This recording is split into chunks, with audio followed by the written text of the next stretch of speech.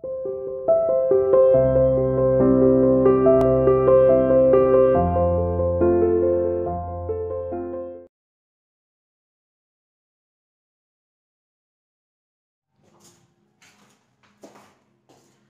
morning everyone. Welcome to CR International School online classes. I hope all are fine there.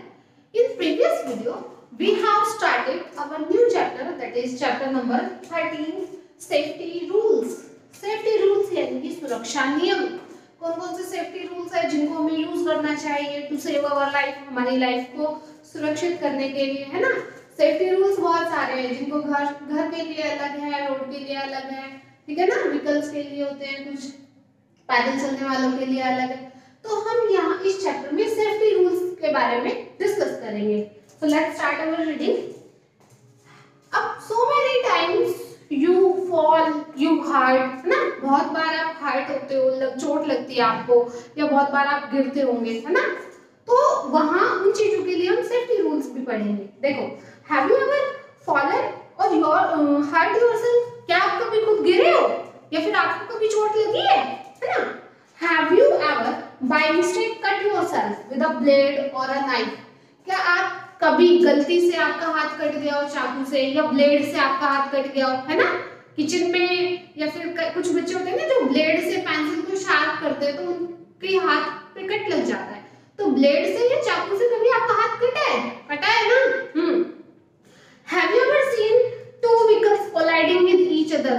अगर कभी आपने देखा है कि दो व्हीकल्स आपस में टकरा रहे हो, या मूवीज में देखते हो, छोटे बच्चे होते हैं उनको एक्शन मूवीज अच्छी लगती है जिसमें गाड़ियां आपस में टकरा जाती है ना. तो वो all these are the example of accidents. ये सभी एक्सीडेंट्स के एग्जांपल है कि आपस में गाड़ियों का टकरा जाना, आपका हाथ कट जाना, आपको चोट लग जाना, है ना, आपका गिर जाना. All these are the examples of accidents. Accident का मतलब आपको पता है दुर्घटना या बुरी घटना यानी कि, है ना, जिससे आपको हर्ट होता है. Accidents happen suddenly. अब एक्सीडेंट सडनली होते हैं, अचानक. अब ऐसा तो नहीं है ना कि आप पहले से सोच के रखते हो कि हाथ काटना है, या पहले से सोच के रखते हो कि दो व्हीकल्स को टक्कर मारनी है आपस में, है ना. तो एक्सीडेंट्स हैपन सडनली. एक्सीडेंट्स हमेशा सडनली होते हैं, अचानक होते हैं. And mostly due to carelessness.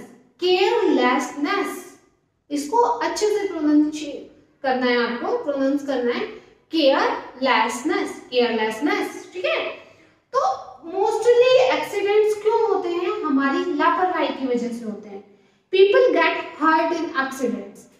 लोगों को चोट लग जाती है, ठीक है ना, एक्सीडेंट्स में. पीपल गेट हर्ट इन एक्सीडेंट्स. दुर्घटनाओं में, एक्सीडेंट्स में लोगों को चोट लग जाती है.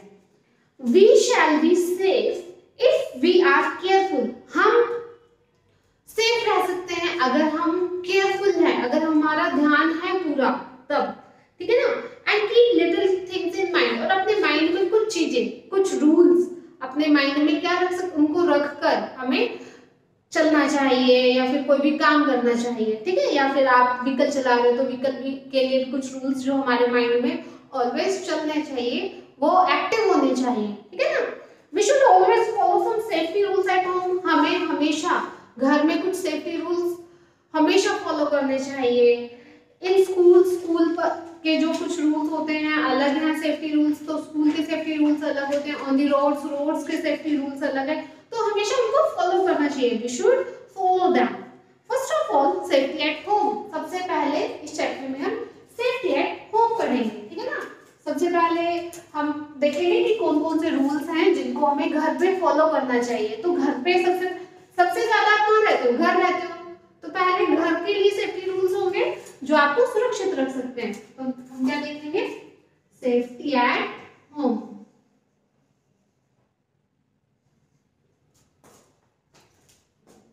सेफ्टी एट होम, ठीक है. देखो, accident at home mostly occur due to carelessness, handling of the household things and touching or using things that are restricted to children. Accidents at home mostly, घर पर accident होते हैं mostly occurs due to carelessness, लापरवाही की वजह से, लापरवाही से आप किसी भी चीज को हैंडल करते हो, of the house hold things, घर की चीजों के प्रति अपनी लापरवाही बरतने से आप घर की चीजों का ध्यान नहीं रखते, उनको लापरवाही से टच करते हो, एंड टचिंग और यूजिंग, या फिर उनको यूज करते हो। मोस्टली बच्चों को जिन चीजों के लिए आपको मना किया जाता है घर में, बेटा ये चीज नहीं छेड़नी है, चाकू नहीं छेड़ना है, ये कांच का है, इसको मत छेड़ो, लेकिन छोटे बच्चे उनको ज्यादातर छेड़ते हैं, वो उनकी केयरलेसनेस की वजह से वो टूट भी जाते हैं और उनको खुद को भी चोट लगती है ना। तो जिस चीज के लिए बच्चों को मना किया जाता है वो उन चीजों को यूज करते हैं केयरलेसनेस से, इसीलिए उनको चोट लग जाती है। अब देखो, there are many sharp edges things like knife, blade, scissors at home। अब हमारे घरों में क्या होती है, अलग अलग शार्प पैनी चीजें होती है, जैसे चाकू है, ठीक है, ब्लेड है, सीजर्स कैंची है, ठीक है, एट होम घरों पर। You should never play with that, हमें इनसे कभी नहीं खेलना चाहिए, ना हमें चाकू से खेलना चाहिए। अगर आपकी मम्मी स्टिचिंग कर रही है तो आपको सीजर्स को यूज नहीं करना चाहिए, ब्लेड को यूज नहीं करना चाहिए, ठीक है ना। They can cut your skin, वो आपकी स्किन को कट कर सकते हैं ना, ब्लेड से, चाकू से, सीजर्स से आपका हाथ कट हो सकता है। They can cut your skin, वो आपकी स्किन को कट कर सकते हैं।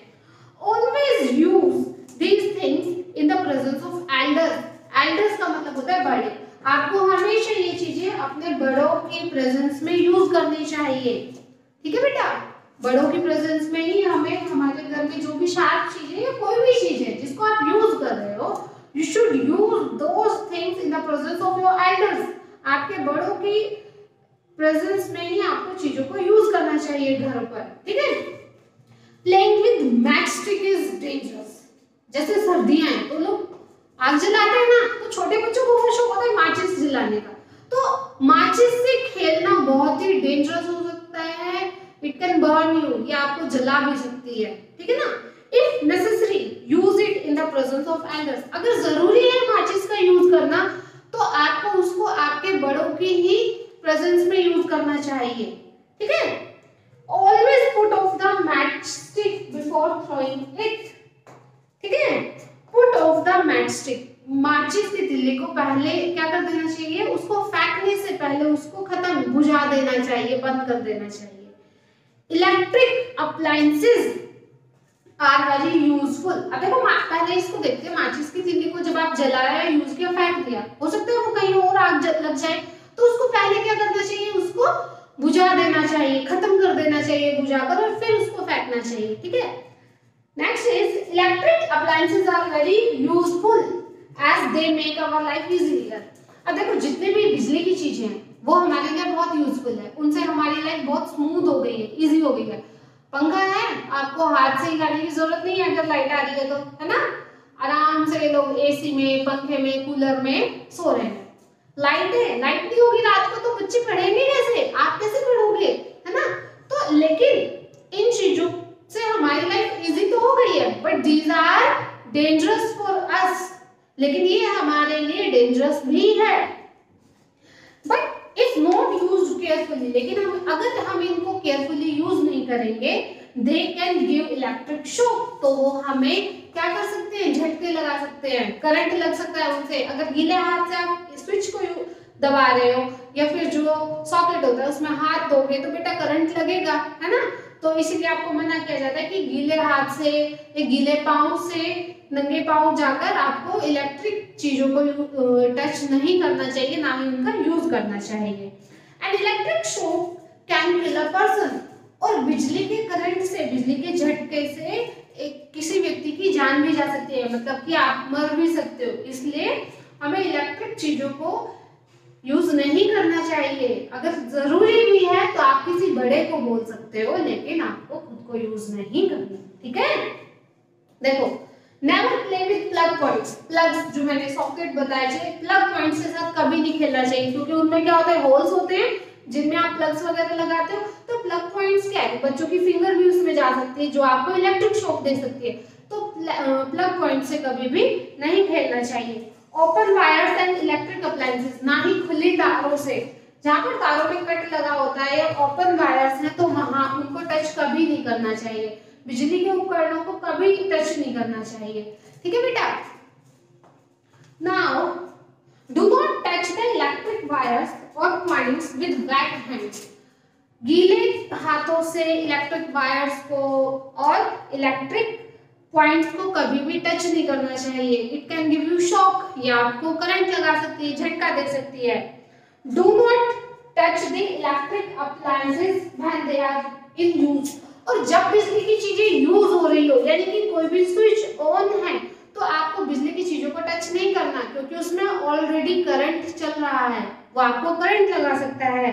Switch them of before touching. उनको टच करने से पहले स्विच ऑफ करना चाहिए, उसके बाद आप उसको टच कर सकते हो in the presence of either, किसी बड़े की प्रेजेंस में। ठीक है, ये कुछ सेफ्टी रूल्स है जिनको हमें फॉलो करना चाहिए। कुछ सेफ्टी रूल्स हम कल पढ़ेंगे। ठीक है, देखो क्या है ये कि we should not play with sharp things। हमें पैनी चीजों से नहीं खेलना चाहिए, like knife, seizures,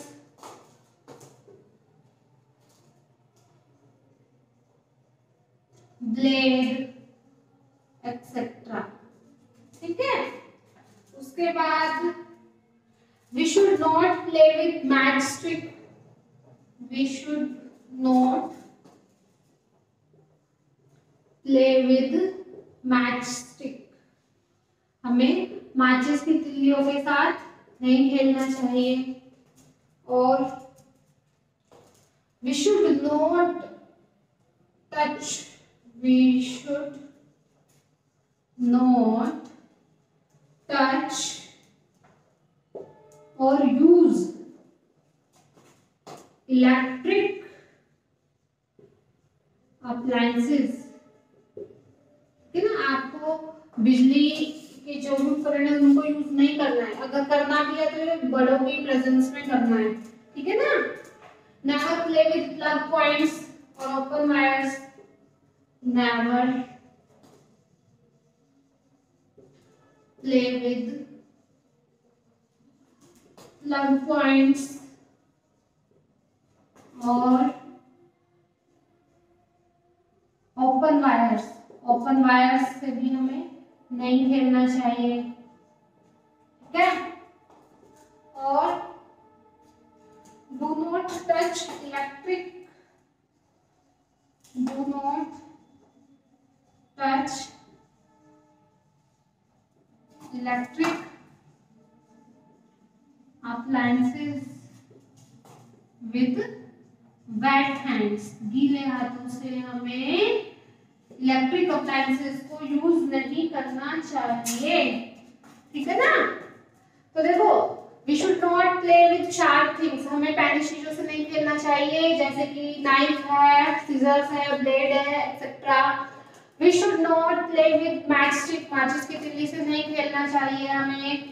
We should not touch or use electric appliances if we use in the we should use electric appliances in the presence of elders, otherwise we should not use them। ठीक है, हमें इनको use नहीं करना चाहिए या इनको touch नहीं करना चाहिए।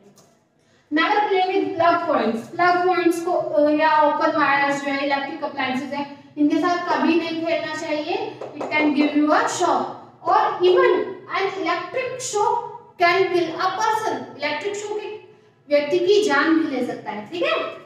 Do not touch electric appliances with wet hands। गीले हाथों से इलेक्ट्रिक अप्लायंसेस को टच नहीं करना चाहिए। ये है हमारे सेफ्टी रूल्स कुछ जो हमें घर पर फॉलो करने चाहिए। कुछ रूल्स और भी हैं जिनको हम नेक्स्ट वीडियो में डिस्कस करेंगे। टिल देन इनको रीड कीजिए बुक से। Thank you, have a nice day.